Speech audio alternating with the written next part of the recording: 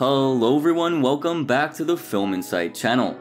In today's video, we're gonna cover some Ink Master contestants that completely shocked viewers. So, sit back, relax, and without further ado, let's get straight into the content, guys.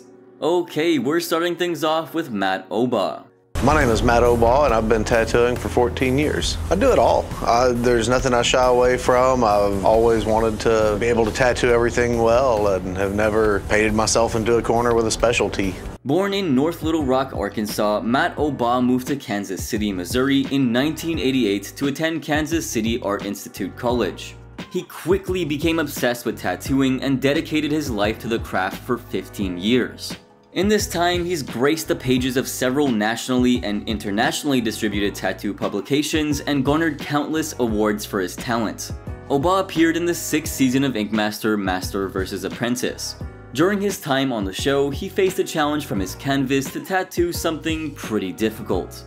He had to replicate a Victorian lace throat that mimicked a dress that the canvas's grandmother wore at her wedding. After he completed the tattoo, this is what Oliver Peck had to say about it. Overall, the tattoo is dark. From 20 feet away, it looks like a black handkerchief around her neck. I do know it will lighten up through time. But your outlines aren't going to straighten out over time. The outlines that are in the swirl patterns, there's a lot of hiccups in those lines. You definitely have considerable blowouts happening near the collarbone of the neck. That's where your lack of finesse is. The tattoo lacked depth and used way too much dark ink. During the elimination round, this is what the judges had to say about his tattoo. Why would you do that straight line across the top? At least give her some little scallops off the top and break it up. It doesn't look soft. It just looks like you slit her throat. Ugh, it's unfortunate that his canvas now has to live with a terrible blob on her neck for the rest of her life. Somehow, the dude wasn't eliminated after this abomination. Well, he did earn himself a spot in the finale by producing some fantastic tats. I really like this tattoo. It's really clean, it's really simple, and it tells the whole story. I love the details in it. The shoes, the leather you have coming up to the top of the calves. Really, really nice, clean outline, no wobbles. Overall, technically, best tattoo of the day. Today, you must tattoo one of the most painful areas of the body to tattoo. Why? The armpit. There was a little twist for the challenge during the finale. Yesterday, you tattooed your canvas's left armpit. Today, the opposite artist will tattoo the right armpit. However, you won't be working on the same canvas your teammate tattooed. The shops must all swap canvases. What? Another shop will be finishing what you started, and your shop must finish what someone else started, tattooing the right armpit. This is what Black Cobra Tattoo, which consisted of Katie McGowan and O Baugh, decided to make. Black Cobra Tattoo, which canvas do you choose? We choose Old Town Ink's canvas. By the end of the challenge, this is how O Baugh's tattoo turned out. Matte. The mouth is a little more legible, and I like what you did with the hair picks. No, I did make a few just kind of stylistic changes. Overall, you captured the look we want to see a little more in your rendition of DJ's drawing. Just in terms of overall aesthetics, we're going with matte. Definitely going with matte. The winner of this head-to-head is matte. But that aside, his most memorable moment on the show was the 35-hour master canvas he worked so incredibly hard to make. The worst part is that he didn't even get judged for it. That being said, Dave Kruzman and Chris Blinston were lucky his tattoo wasn't being considered because it was stunning and would have given them both a run for their money. Instead, we had this weird twist this season where a 6-hour live tattoo was the determining factor for who the final two were. This made Baugh, his master canvas, and the viewers at home scratch their heads in confusion as to why he had to do such a large project, especially when it wasn't even critiqued. Obviously, O Baugh wasn't very happy. This is what he had to say about it. Man, I was really stoked to do this tattoo for her. I wanted to do something that she would be able to live with and enjoy. I knew that this black and gray tattoo would be something that would last well. It's gonna hold up better than a color back piece would have. I knew it was a risk doing a black and gray tattoo for the finale. I love what I did. I hope Shelby loves what I did. I put a ton of work into this tattoo and making it a really sweet custom drawing. I drew it all from scratch. I did it from my own pictures of my own model. I really worked my butt off to make this the best thing that I could do. Alright, let's move on to the next one, being Sebastian Murphy with his zombie tattoo. Sebastian Murphy developed his artistic skills while airbrushing t-shirts and sneakers at local flea markets just over 21 years ago. After learning how to tattoo, it didn't take him very long to make a name for himself in the industry.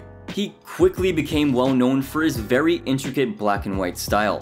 His ability to create beautiful and often dark tattoos helped him amass a large clientele of celebrities and win several awards in the industry.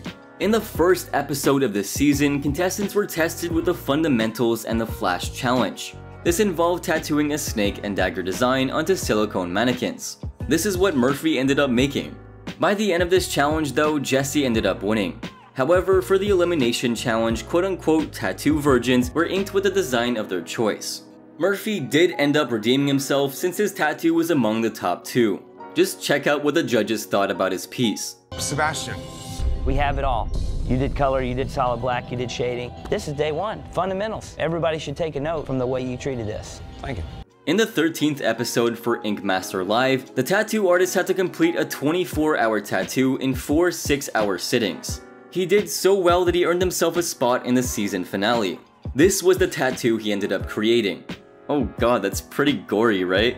But what Murphy failed to notice was the woman's expression for the tattoo. She absolutely hated it and didn't think it fit her style at all. Regardless of that, Murphy disregarded how his client felt and just thought about how he would win the competition. When presenting his work to the judges, this is what they thought about it. Let's just take a look. I feel like a lot of the tattoo is a gray consistency. And I think with such heavy subject matter that you chose to do on this lady's back, a little more black. I'm always by the black, and I feel like something this dark needs to be darker. And without that heavy anchor in these things, there's areas where it goes flat. I would have liked to have seen you really dive in there, use a little more black to it, and really concentrate on your outlines. But overall, listen, it's a great outing for you. Murphy was actually the first to be eliminated since he received the fewest votes on the show's site. His zombie tattoo even blew up on Reddit.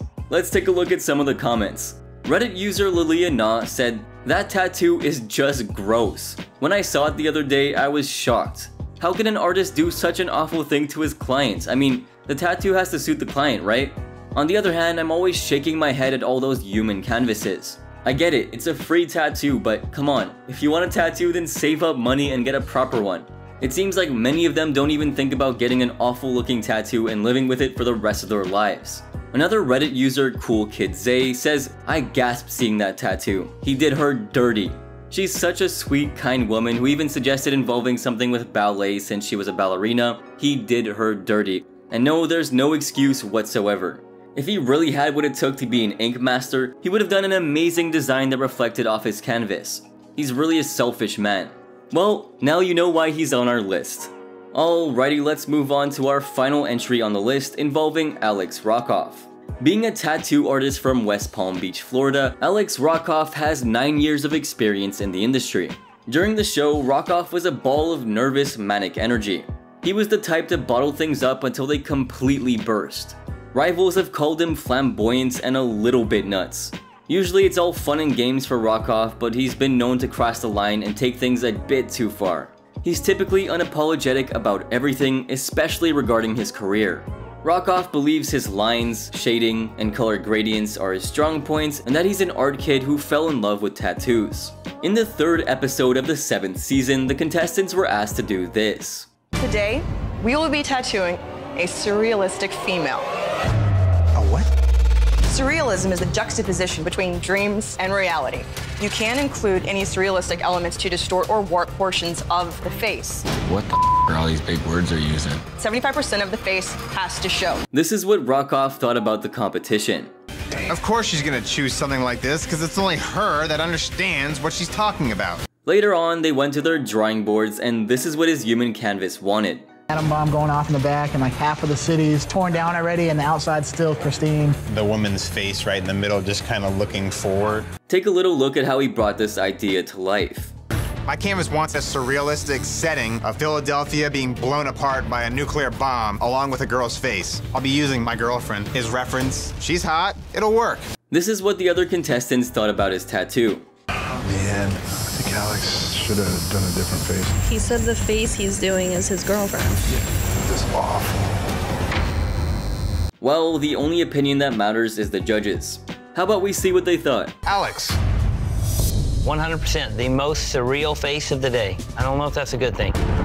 So I understand that you used your girlfriend's image as reference. The photo that you use, she's at an angle that's tilted like this. Right. I don't feel that you interpreted that angle well, and you created a face that has more of a traditional alien shape. I guess it really isn't looking good for him. Thanks to this tattoo, he was in the bottom 3. Let's see if he survived elimination. The drawing itself, the composition is terrible. Worst face of the day. While the judges were making their decision, the human canvases got together and discussed their tattoos. This is what Rockoff's human canvas had to say about the tat. We're here to determine who had the worst tattoo of the day. This is my tattoo. My artist was Rockoff. Her one cheekbone is definitely a lot higher than the other one. It's not a very pretty face. That sucks. It's almost like a scary woman's face. Yeah. I wanted a beautiful woman's face. It's very Wicked Witch. I gotta live with this forever, and that nose is... Yeah. So after the jury discussed what the worst tattoos were, this is what happened. Let's take a look. Rockoff was in complete denial that he had the worst tattoo of the night and argued by saying, I like my tattoo. It's unfortunate that Nick doesn't. I thought my tattoo was fun and colorful. I mean, her tattoo was pretty much butchered. It looked dark as and then Clean's tattoo was messy. I really didn't think my tattoo would be even close to that. It's unanimous that the tattoo, the face itself, is unappealing. From clients, your peers, definitely from us. You know, Alex, even with the bright colors you were able to put in that skyline, just the shape of the face, it's hard to get over. For me, Alex is the most unrealistic face of the day. Obviously, he was eliminated, and during his exit interview, this is what he said. I still feel like I had the most wearable tattoo down there. And that's why I'm a little perturbed. The tattoo was solid. And if anybody wants to knock me for it, you can kiss my ass. Rockoff is clearly delusional if he thinks that was a good tattoo. Not only did the jury believe it was bad, but Reddit users commented on the tattoo as well. Let's take a look at what they said. Reddit user neom_dreamer_1977 said he was a mediocre artist throughout his run. He acted like a little baby whenever he was given a hard canvas, and the coup de grace, screwing up a surrealist female portrait of his own girlfriend, which was already a bad idea to begin with. Aren't you just glad he was eliminated? We sure are. That'll sadly be all for today's video here on the channel. I really do hope you enjoyed it. Which one of these contestants shocked you the most? Let us know in the comment section down below. Also, don't be afraid to give us any ideas for future videos. We'd love to hear from you. Be sure to give us a like and a share. While you're at it, hit that subscribe button with post notifications on to never miss out on our updates. Finally, I hope you guys have a wonderful day. Thanks for watching, guys.